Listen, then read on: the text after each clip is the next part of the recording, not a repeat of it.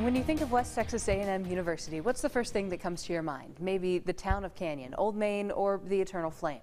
All those things sound good, but what about names like Terry Funk, Dusty Rhodes, or Bruiser Brody? KMR Local 4's Jack Kessler uncovers a piece of High Plains history of some of the legendary names that walk the hallowed halls of WT. On the football field of West Texas State University, several legends would be made and a bond created that would extend off the field and into the ring. I told people this. I said, WD has probably graduated more professional wrestlers than professional football players.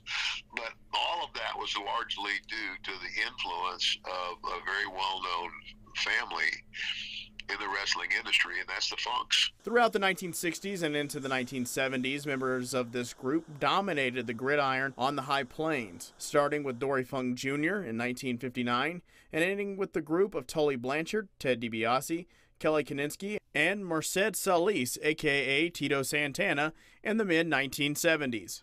8 of the 11 members who once played football for WTSU are in some sort of pro wrestling Hall of Fame. Stan Hansen says he takes pride in being a part of that group from WTSU. The wrestling business back then was not so much entertainment, but much more physical. And I think the guys from West Texas that came out, the Funks, were very particular in who they got into the business, and that you had to be a physical type of guy. And so there were a lot of, everybody was really physical, and I think that there was a camaraderie that, that we all developed, knowing that we came through West Texas because it was not an easy road. Local wrestling legend Terry Funk says many of the players who came to West Texas State University came for football, but stayed for the wrestling. They're all great athletes, very, very good athletes. They came to Amarillo. Well, they came to West Texas for that reason. And they wound up being wrestlers. They wound up doing very good in the profession. Many of these Hall of Famers would go on to collide in the ring in various promotions across the different wrestling territories. Back in the day, New York and places like that weren't that big. You didn't have one guy controlling the wrestling world, basically. You had the different promoters. You had Tennessee, you had Florida, just everywhere had a wrestling promotion, and it was old school family entertainment and fun. Funk says even as the territories faded and bigger promotions took over, Amarillo still remained a hub for wrestling.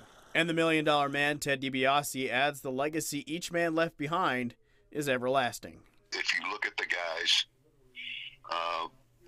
that came out of West Texas State in terms of where they were in wrestling, all of them they didn't just become wrestlers, they became stars. In Amarillo, Jack Kessler, KMR Local 4 News.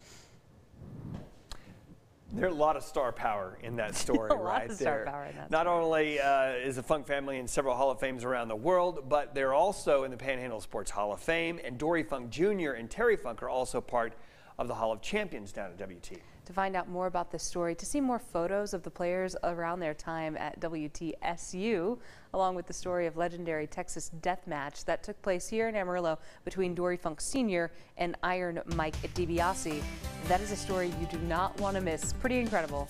MyHighPlains.com.